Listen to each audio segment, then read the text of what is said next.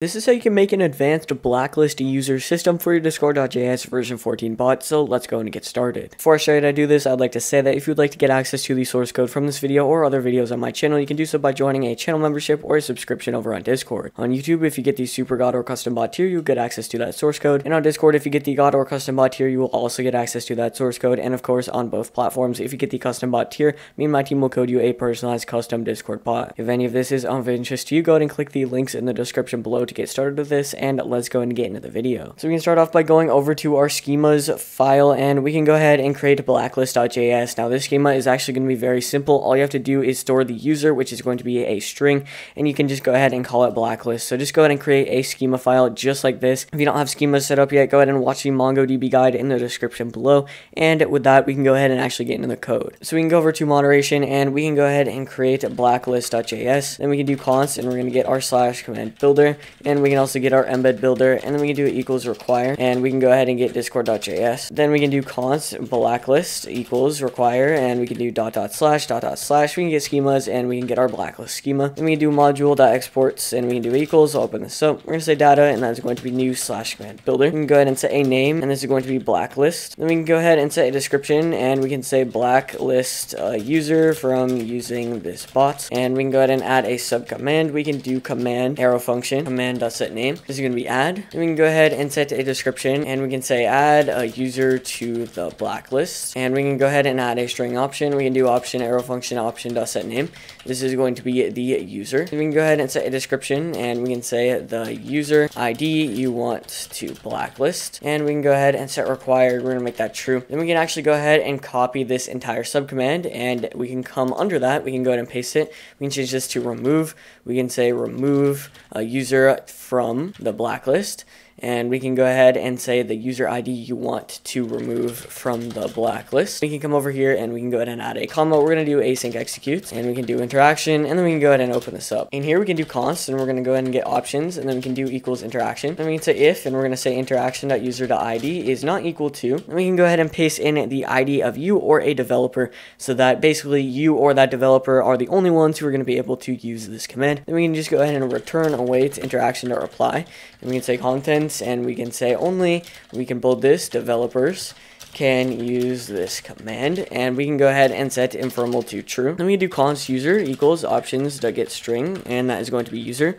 We can also do const data equals await blacklist.find1, and that is going to be a user, which is going to be our user variable. And then we can also do const sub equals options.getSub command. Then we can do switch, and we can get our sub, and we can go ahead and open this up. We're going to go ahead and get case, which is going to be add. We can add a colon. Down here we can say if no data. We can go ahead and open this up. We can go ahead and say await blacklist.create, and we can open this up. We're going to go ahead and get our user, which is going to be our user variable. Then we can come down here, and we're going to go ahead and create an embed. So you can do const embed equals new embed builder, and we can go ahead and set a color, which is going to be green, and then we can go ahead and set a description, and we can open up some emojis. I'm going to get this one, which is like the Discord staff emoji, and we can go ahead and say the user, and we can do \tick. We're going to get our user ID, and then we can do has been blacklisted from this bot, and then we can go ahead and send it. So we can do await interaction.reply. We can get our embeds, and we can get our embed, and we're also going to set this to informal so that only the developer can see this in case you use it in a server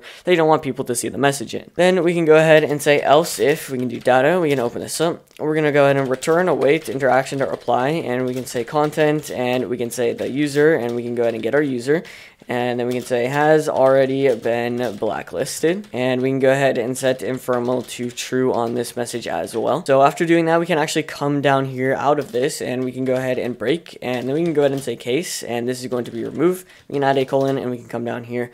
So now we can go ahead and say if no data.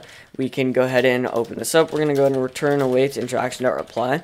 We can say content, and we can go ahead and say the user, and we can get the user ID again, and we can say is not on the, and we can get our blacklist in bold, and then we can go ahead and set informal to true as well. We can say else if, and we're going to say data. We can open this up. We can go ahead and say await blacklist.delete many, and that is going to be our user, which is going to be our user variable, basically the user ID. Then we can go ahead and copy the embed we got right here. So we're just going to do the exact same embed down here.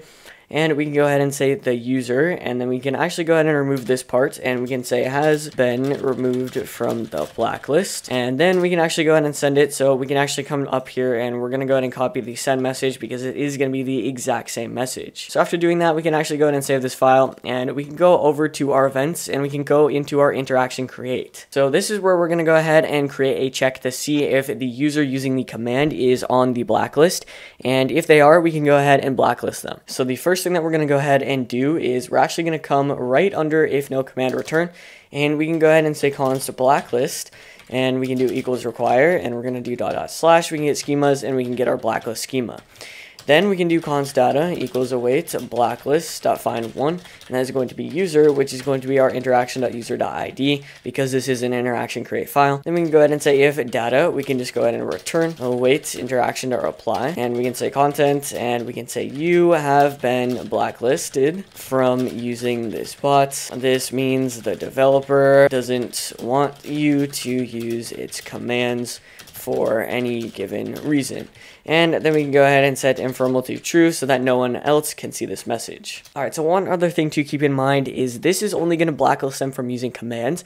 I'm not 100% sure about buttons or select menus, but for commands, it will blacklist them from that. So for example, if your bot has modmail, it will allow the user who is blacklisted to use modmail.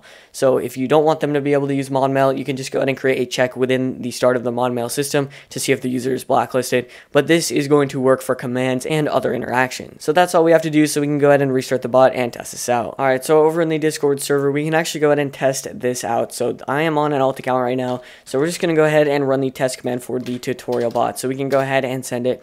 As you can see, it's going to allow me to use the command, and it's going to say that the bot is working. Alright, so the next thing that we can go ahead and do is we can go ahead and try to add a blacklist here. So we can just go ahead and put in anything. It's going to say only developers can use this command, so that does work as well. Alright, so over on the main account here, we can go ahead and try to do blacklist add, and we're going to go ahead and input the user ID of the alt account right here. So we can go ahead and add them to the blacklist here. As you can see, it's going to say that this user has been blacklisted from using the bot. So we can go back over to the account. Alright, so now over on the alt account once more, we can go ahead and run any command. So we can just go ahead and run test here. And as you can see, it's going to say you have been blacklisted from using this bot. This means the developer doesn't want you to use commands for any given reason. So we can go ahead and try to run a couple more. So let's do the 8-ball one. As you can see, it's going to say you've been blacklisted, and it's pretty much just not going to let me do anything. Literally any command I send, let's just go ahead and try to ban somebody even. We can do ban, we can get that user, we can do a reason. It's going to say I've been blacklisted. So anything I try to do on this bot, it's going to not allow me to use the bot. One other thing you could do is you could add another subcommand, and basically you could check to see how many people are on your blacklist list and who they are, just in case you wanted to review that or remove somebody from that. But I didn't do that, so feel free to do that if you would like. So that's how you can make an advanced blacklist system for a Discord.js version 14 bot. If you need any help with this, go ahead and join the server in the description below, and we'll be happy to help you out. And with that, I'll see you guys in the next video.